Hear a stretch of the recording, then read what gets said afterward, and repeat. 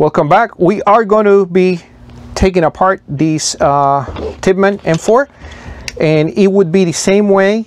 You take a regular AR, you grab the takedown pins. We're going to use a little punch because it's, you know, new. I don't want to damage my nails, you know. And it goes just the same way. You take a regular AR into pieces. We are going to be changing the pins first, and we have in our box of goodies, Tippmann Arms sent us the takedown pins. I'm going to give you a little secret. Actually, we have a client the other day that asked me how I change that pin without letting the spring fly away.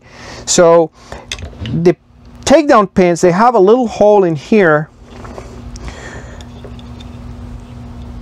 and you're going to put a paper clip or anything to push that little pin inside, and then you're going to twist it. See that? I have not taken the pin out. I'm going to put my hand to cover around it, and I'm going to take my pin out. That way the plunger doesn't go flying.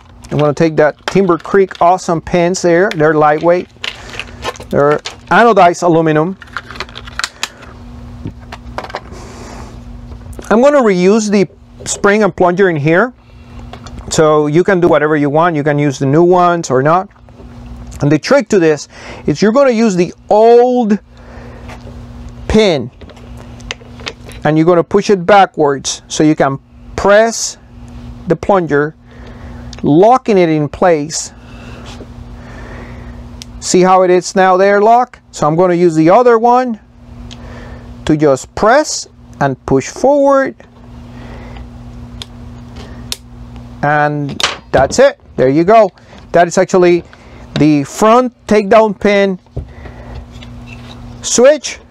Sweet and fast. The other one goes when we take down the castle nut, and we're going to do that in a little bit.